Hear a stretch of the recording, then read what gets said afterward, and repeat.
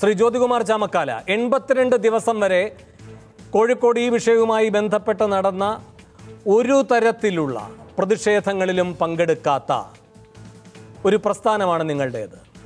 അവിടേക്ക് പ്രതിപക്ഷ നേതാവ് ഒരു മനുഷ്യാവകാശ പ്രശ്നമെന്ന നിലയിൽ പോകുമ്പോൾ പ്രാദേശിക വികാരം പോലും അദ്ദേഹത്തിനെതിരായിരുന്നു. പ്രാദേശിക നേതാക്കന്മാർ ഈ സന്ദർശനത്തെ തടസ്സപ്പെടുത്തിക്കൊണ്ട് പറഞ്ഞത് അവിടുത്തെ നമുക്കെതിരായ സമരങ്ങൾ നടത്തുന്നതിൻ്റെ മുൻനിരയിലുണ്ടായിരുന്നവർ, നമ്മുടെ നേതാക്കന്മാർക്കെതിരെ കല്ലെറിഞ്ഞവർ, അവരുടെ കാര്യം നാം എന്തിന് ഏറ്റെടുക്കണമെന്നായിരുന്നു. അപ്പോൾ ഇത്ര നിർബന്ധിതമാക്കുന്ന ഏത് മനുഷ്യാവകാശത്തെക്കുറിച്ചുള്ള ഉത്കണ്ഠയാണ് 82ാം ദിവസം ഈ 2 വീടുകളിലും കയറാൻ പ്രതിപക്ഷ നേതാവിനെ പ്രേരിപ്പിച്ചത്? അങ്ങനെയെങ്കിൽ അതേ വികാരത്തിനുള്ള മറുകൃതിയാണിന്ന് പി മോഹനും ചെയ്തിരിക്കുന്നത്.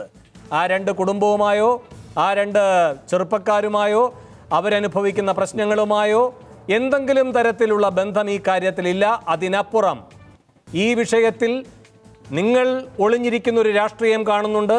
അതിനെ വിനിയോഗിക്കാനുള്ള തത്രപ്പാട് എന്ന നിലയിൽ മാത്രമാണ് 82 ദിവസത്തിന് ശേഷം ഉയർന്ന ഈ മനുഷ്യാവകാശ ബോധമെന്ന് പൊതുവായി തോന്നുമാർക്കെങ്കിലും ആ ബോധ്യത്തെ എങ്ങനെ തിരുത്താൻ കഴിയും?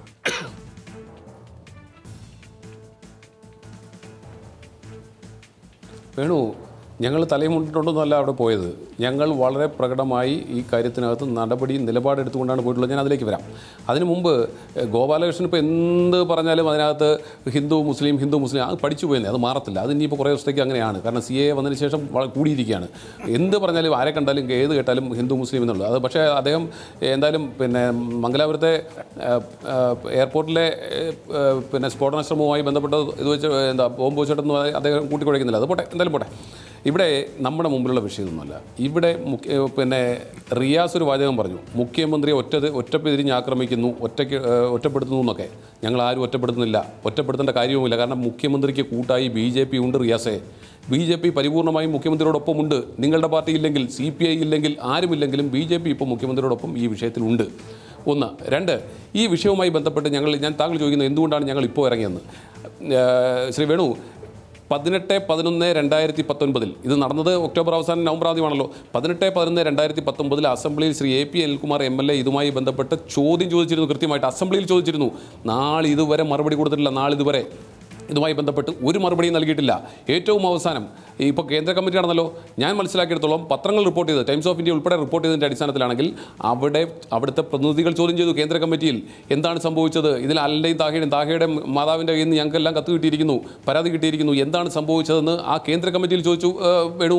അതിനുശേഷം കേന്ദ്ര കമ്മിറ്റിയിൽ എല്ലാ കാര്യത്തിലും അവിടെ ചോദിച്ച എല്ലാ വിഷയത്തിനും മറുപടി പറഞ്ഞ സീതാറാം യെച്ചൂരി ഈ വിഷയത്തിൽ മാത്രം മൗനം പാലിച്ചു.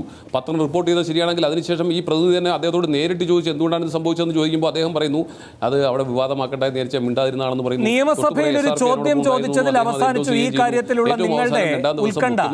അത് ജ്യോതി ഈ പറയുന്ന ഓരോ കാലാനുക്രമമായി കാര്യങ്ങൾ പറയുന്ന കൂട്ടത്തിൽ അത്രയേ ഉള്ളൂ നിങ്ങളുടെ ഇതിലെ റോള്.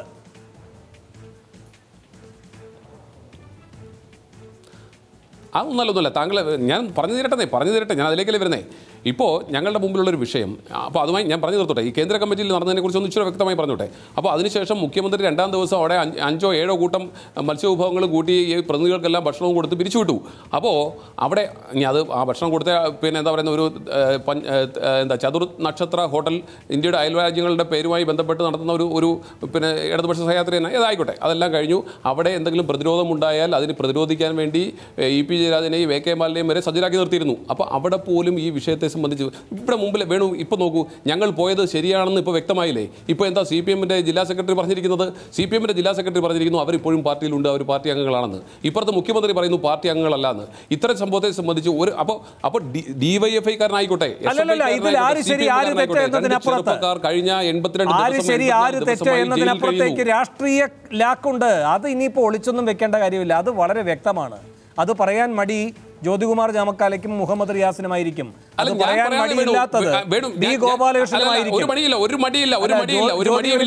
ജ്യോതി ഒരു കാര്യം റിയാസ് പറയുകയായിരുന്നു, ഇവിടെ ഈ 2 നിയമങ്ങളുടെയും പിതൃത്വമാർക്കാണ്, നിങ്ങൾക്കാണ്. ഇപ്പോൾ ഈ 2 നിയമങ്ങളുടെയും കിരാത സ്വഭാവത്തോടെയുള്ള മാറ്റത്തിന് വേണ്ടിയിട്ടുള്ള ഭേദഗതി വരുമ്പോൾ അതിനു മുന്നിൽ ചൂട്ടുകത്തിച്ച് നടന്നതാരാണ്? നിങ്ങളാണ്. കേരളത്തിൽ 132 UAPA ചുമത്തിയത് ആരാണ്? കഴിഞ്ഞ ദിവസം അലന്റെയും താഹയുടെയും വീട്ടിൽ പോയി അവരുടെ നിസ്സഹായത കണ്ട് നിയമസഭയിൽ ഈ കാര്യം ഉന്നയിക്കുമെന്ന് പറഞ്ഞ മുൻ ആഭ്യന്തരമന്ത്രി രമേശ് ചെന്നിത്തലയാണ്. 132 എണ്ണം എടുത്ത ആളാണ് ഈ ഒരു കാര്യം അവിടെ ഉന്നയിക്കുമെന്ന് പറയുന്നത്. അപ്പൊ ഇത്രയേ ഉള്ളൂ നിങ്ങളുടെയും ആത്മാർത്ഥത. അപ്പൊ ഈ വിഷയവും ആ വീടുമൊന്നുമല്ല കാര്യം, അതിനെ അപ്പുറത്ത് നിങ്ങൾ കാണുന്ന ഒരു സാധ്യതയാണ് പ്രശ്നം. അല്ലല്ല, ഞാൻ കൃത്യമായ മറുപടി പറയാൻ വേണം, കൃത്യമായ മറുപടി വേണം. അതെ, UAPA കൊണ്ടുവന്നത് ഞങ്ങളാണ്.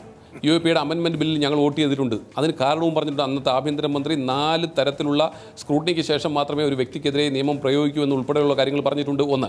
2, NIA-യുമായി ബന്ധപ്പെട്ട ആംഗിളിൽ LDF ഇതിനെ പിന്തുണച്ചിട്ടുണ്ടല്ലോ.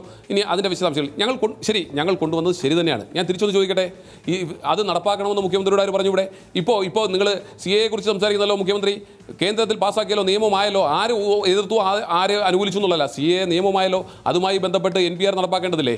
NPR നടപ്പാക്കില്ല എന്ന് പറയാനുള്ള ആത്മധൈര്യം എന്തുകൊണ്ട് ഈ UAPAയുടെ കാര്യത്തിൽ മുഖ്യമന്ത്രിക്ക് ഉണ്ടായില്ല? മുഖ്യമന്ത്രിക്ക് അറിയില്ലായിരുന്നു UAPA ചുമത്തുന്നു എന്ന്? അദ്ദേഹത്തെ മറന്നുപോയോ? അദ്ദേഹം ഓർത്തില്ലേ? അതോ അദ്ദേഹത്തിന് കൺട്രോളില്ലേ? അപ്പൊ അവിടെയാണ് പ്രശ്നം. മുഖ്യമന്ത്രിക്ക് പോലീസിന് മുകളിൽ കൺട്രോൾ ഇല്ലാതെ പോയിരിക്കുന്നു. പ്രശ്നം ഒന്നുകിൽ ഏതായാലും മുഖ്യമന്ത്രിയും പാർട്ടിയും 2 സ്ഥലത്താണ്. ശ്രീ NP ചെക്കുട്ടി, ഈ CAA-യുമായി ബന്ധപ്പെട്ട ശക്തമായ ക്യാമ്പയിൻ കേസെടുത്തതിനെ കുറിച്ചുകൂടി എനിക്ക് മറുപടി പറയാനുണ്ട്. ശരി, എങ്കിൽ അതിനുള്ള അവസരം ജ്യോതി പറഞ്ഞോളൂ. 132. അതെ, 132 കേസിൽ ഞങ്ങൾ UAPA ചുമത്തിയിട്ടുണ്ട്. ശരിയാണ്. ഈ 132 കേസിൽ 126 കേസ് നിലനിൽക്കുമെന്ന് അതിനെ സംബന്ധിച്ച് അന്വേഷിച്ച സമിതി കണ്ടെത്തിയിട്ടുണ്ട്. പക്ഷേ LDF ആദ്യത്തെ 2 വർഷം 26 കേസുകളിൽ UAPA ചുമത്തി. ആദ്യത്തെ 2 വർഷം 24 എണ്ണവും തള്ളിപ്പോയി. 24 എണ്ണവും സ്ക്രൂട്ടിനിക്ക് വിധേയമായപ്പോൾ തള്ളിപ്പോയി. അപ്പോൾ നിയമപരമായി ചുമത്താൻ കഴിയുന്ന കാര്യങ്ങൾ മാത്രമേ ഞങ്ങൾ ചുമത്തിയിട്ടുള്ളൂ. അത് ഇനിയും ചുമത്തപ്പെടുക തന്നെ വേണം. ഇവിടെ നിയമപരമാണെങ്കിൽ പറയട്ടെ, മുഖ്യമന്ത്രി പാർട്ടി സെക്രട്ടറിയെ പോലും വിശ്വാസത്തിലെടുക്കാൻ കഴിയുന്നില്ല, CPI പോലും വിശ്വാസത്തിലെടുക്കാൻ കഴിയുന്നില്ല. UAPA ചുമത്തിയ ഈ 2 മറുപടി പറയട്ടെ. വിശ്വാസത്തിലെടുക്കാൻ കഴിയാത്ത രീതിയിൽ കാരണം